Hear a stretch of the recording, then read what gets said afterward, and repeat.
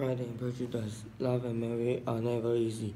The book begins with a wealthy young man named Charles Bingley renting an estate near the village of Longbourn, where the Bennet family resides. The Bennet family have 5 daughters: Jane, Elizabeth, Mary, Kitty, and Lydia. Mrs. Bennet are desperate to see them all married. One evening, the girls attend a ball where Mr. Bingley is present, and he seemed quite charmed with Jane. However, his close friend Mr. Darcy left a bad impression by arrogantly refusing to dance with Elizabeth. However, on the following several weeks, Mr. Darcy found himself increasingly attracted with Elizabeth's charm. Jane's friendship with Mr. Bingley are also continues flourish. Also continues flourish. To flourish. Mr. Collins, a young, self-important clergyman, comes to visit the Bennet family. During that visit, he proposes to Elizabeth, but she refuses, makes him feel humiliated.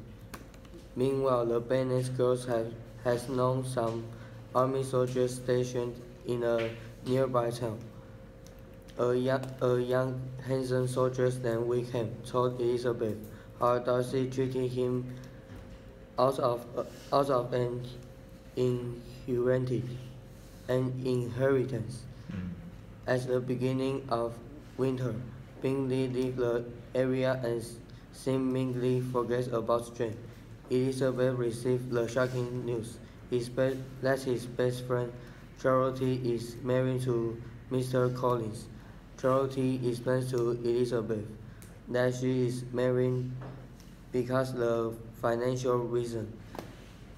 In spring, Elizabeth visits the Collins, who live near the Darcy's aunts, Lady Catherine de Bourgh. Darcy visits several times, eventually proposes to Elizabeth. Elizabeth refused him, berated him for keeping Mr. Bingley away from Jane and cheating Wickham. Darcy writes her a letter admitting to steering Bingley away from Jane because, as he didn't think their romance is serious. He also says the animosity between he and Wickham is because Wickham tried to elope with Darcy's younger sister.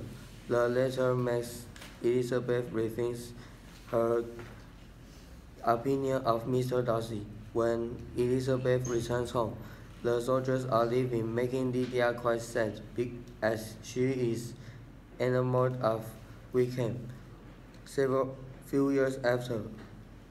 months later, Elizabeth is traveling with her aunt and Uncle Gardiner, and they visit Pembury Darcy's estate. He returns back unexpectedly and treats her better, and treats she well. Then the frantic news arrives. Lydia has eloped with Wickham. The disgrace of an unmarried girl in the company of a boy will ruin the Bennet family.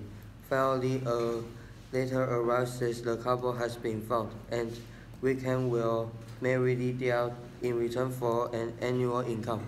Elizabeth learns Mr. Darcy has provided money for it. Shortly after, Mr. Bingley reappeared in the neighborhood and soon proposes to Jane. Darcy proposes to Elizabeth and she happily accepts.